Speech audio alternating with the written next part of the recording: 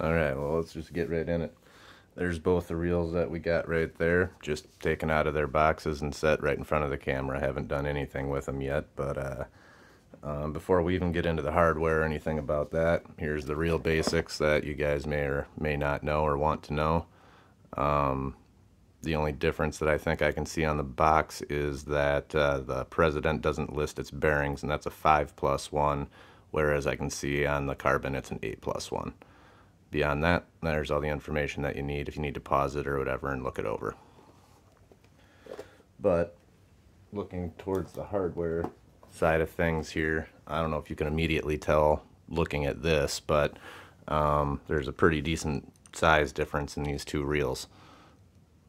This one is significantly smaller and lighter. Well, I mean, it's only technically about 2 ounces lighter, I think, but when it's hanging off of a pole, you notice it. It's pretty noticeable.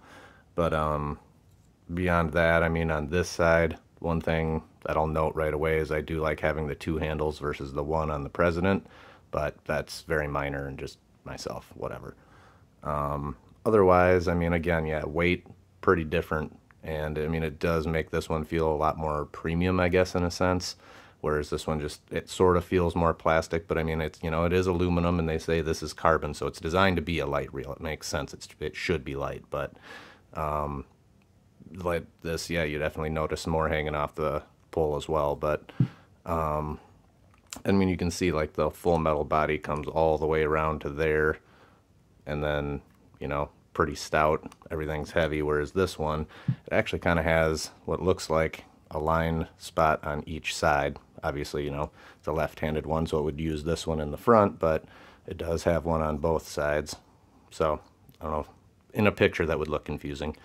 And I guess I'm going to start with my biggest gripe with this one specifically. I have other inlines besides this President as well, and I gotta say, this offset trigger where, you know, normally the trigger is directly in line right there where you just grab it, there it is. This one's way over here off to the side, and if I'm reeling with my left hand and trying to drop the bale with this, I mean, that looks all well and good, it works fine, right? Okay, but that's as far back as I can pull the bale. Oh, wait a minute, there's still that much left.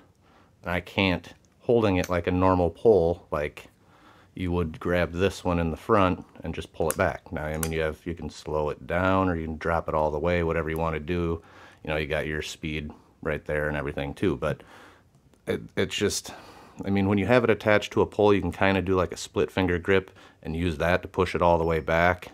But then, I mean, you got to always change your hand position just to drop that somewhat comfortably. And I mean, it's not even great, but again, maybe that's a minor thing. Other people, it's not a big deal, or if it's your first one, you would never know the difference anyway, but I digress. It does bother me. And while we're on the subject of that, this is again where this one feels more premium, like just this little, just dead space that doesn't do anything. It's just a wiggle room that, because this one you can go forward and now it's completely open.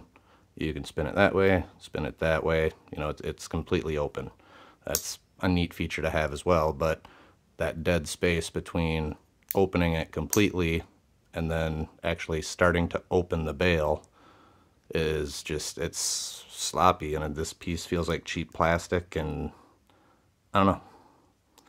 Maybe that screw could be tightened down and it'd fix the whole issue. Just right out of the box, these are my initial impressions because that's all the time I've spent with them so far. This knob, I mean, I don't know. Again, feels more premium over here. This just doesn't, there's nothing technically wrong with it. And again, if you'd only held this one, you'd probably never register that for a second. But if you've had both of them in your hand, this one feels better. But, and I know I feel like I'm dogging on this thing a lot. And I mean, they are in pretty much the exact same price range if you paid full price for this. I was one of the Black Friday guys that got it for right around 50 bucks. I think it's now retailing for about 70. And I think, yeah, I picked this one up at retail for $69.99 or whatever. I mean, look at that. Yeah, okay, yeah, look at that. Watch. If there's any weight on that reel, it just goes. It's so smooth. Okay?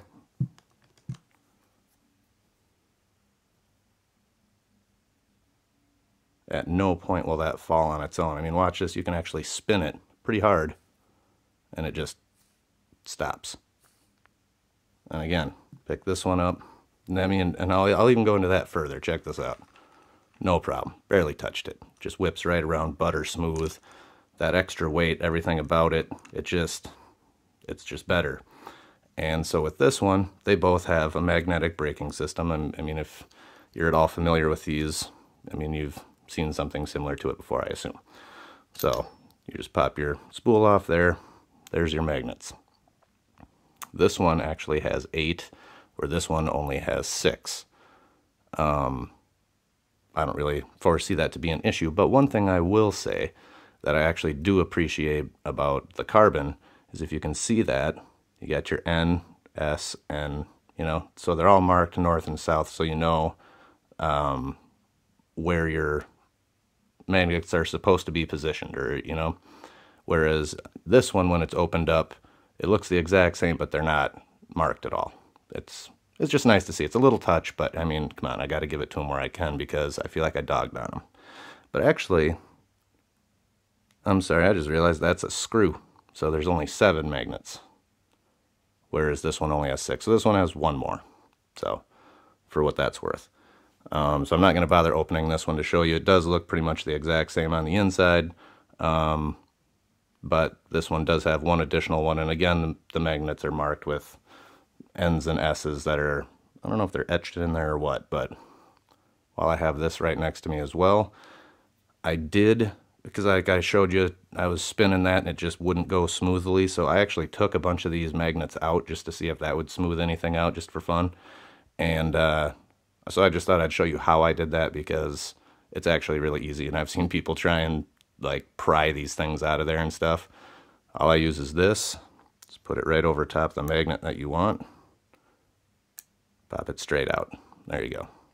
And if you put it on there straight so this is pointing up, then when you drop it back in there, you just slide it right off, and the end's even still facing in the right direction, you know. Just a little thing like that. A simple tool pops that right out, put it right back in. Yeah, just one of those tips. So let me put this back together here.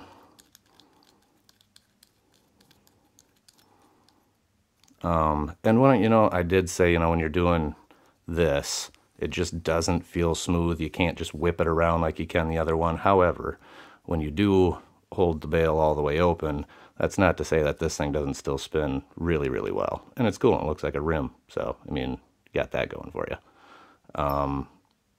So, yeah, I mean, I don't know.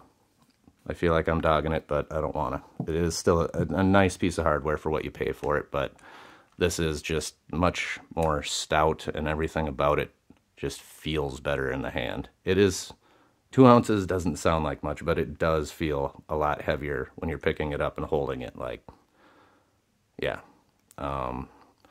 But I do like this little feature right here. I don't know if you can quite read that. Yeah, so when you put your hook around that last little hook guide on your pole and then ratchet it so it's got a little tension on it, and then you put it in your rod box, right? That's what everybody does. But then half the time you come out and somehow that there got some the tension got let out. Now you got hooks dangling in the bottom of your rod box and foam and getting stuck and stuff and just wrapped in each other. Well, you put that little bit of tension in there and then you just lock it. I mean, it's locked. It can't do anything. It can't let slack out. So once you set that tension, lock it in place, you're never going to come out to a mess of line sitting in your box again. I mean, it's just a little thing, but I got to say I love it. And then obviously your drop speed, more or less. And, but yeah, I mean, and then there you go. Like I had mentioned earlier about the other one, all that slop in the Trigger system, I mean, there's nothing. It is nice and stout. It's actually got a pretty firm pull. I actually like that a lot better instead of just a sloppy loose one. There's nothing, no wiggle room in there. And I mean, it's just a damn good looking reel anyway. Like I said, my only real gripe with this one, aesthetically or mechanically, is it being a single grip, and that's just stupid. I just prefer the double. However, now when we start talking about mechanically, that's one thing you may have noticed when I put the boxes up right away, if you did pause it and actually read through all the differences between the reels. And this is where it gets a little weird. This big, stout, heavy, really good feeling reel has, I believe, well, let me see again. Yeah, 3.5 pound drag. I don't know about you, but I hook into some pretty decent sized fish through the ice, and I mean, I can't wait to try this thing out and see what it can do, but I'm just saying, like, 3.5 pounds isn't a lot, especially for just how well built this thing is. And, you know, maybe it's seriously underrated, and I can hook into some, you know, 5-pound bass and see what happens. I don't know. If not, you know, I have other equipment for that, and we're going to try it out and see what happens once we get ice down here, but that it does seem low just for, this thing just feels like it's built like a tank. Now, again, that's crazy. This thing is so nice, but yet such a low drag, right? That just brings us back to this one, where it does feel a little cheaper, a little lighter, a little sloppier, a little, you know, just not quite as nice. Like, look at that. Why is that not spinning? Why is it not catching?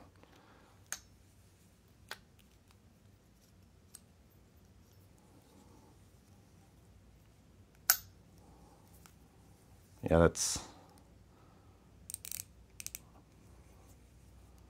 I don't know what's going on with this. Oh, there we go. Now it just randomly, and it must have just had the, I don't know.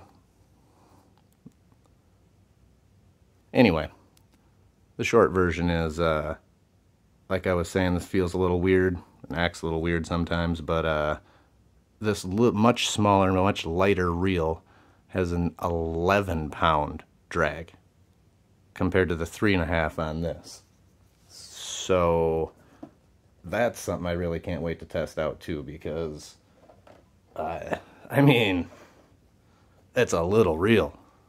I mean, it's small, and I don't know, there's something this heavyweight and seeing something this small be able to outperform it by like 3 times, I can't wait to put that claim to the test. And these are the first 2 I'm taking out on the ice once we get in, and I know some spots to go get into some decent sized fish, so hopefully I can get a better read on what these are both really capable of. I'm just reading boxes right now, and you know, anybody can write whatever they want on a box. So I haven't seen a whole lot on YouTube as far as this yet, especially as actually seeing somebody use it. Probably maybe doing a review or a comparison similar to this maybe, but like, I haven't seen anybody put 11 pounds to the test, that's for sure. Another big thing too, while this has a very low drag, it's also got a very high gear ratio in comparison. So where this only has a 3.2 to 1, and so you're only getting about 21.5 inches per turn of the handle. This one, the Pflueger, is a 5 to 1, so you're getting 35 inches every time you turn the handle. So much faster but lower drag, much slower but much higher drag. Just another one of those trade-offs that whatever is more important to you, I guess. So trying to think of any other relevant information I can tell you just by the amount of time that I've spent with them, and anything the box itself won't tell you that you could already have seen in the beginning. I mean, the Pflueger, again, it's a bigger reel, so it does definitely hold significantly more line. But all in all, I mean, I feel like though that's covering everything that I can tell you about them right now. The only thing left that I can do beyond this is I'm going to put line on both of them and throw them both on some rods, and I'm going to do some drop tests with a lot of different weights. I'm going to start very, very low weight, like little tungsten jigs that I would really use a whole lot of. So I'm really curious to see how those work, because I plan on using them for those primarily. And so yeah, I guess if you guys like this video, I'll do a drop test video, and we'll start real lightweight tungsten and just kind of work our way up and see how the braking systems stack up, if, you know, we got to start removing magnets on one and not the other or anything like that, and just really see how the performance stacks up, you know. And does a stout build mean anything when you're talking about what you're really using it for, is dropping the lure down there, you know? So I guess that'll maybe be the next video. Let me know.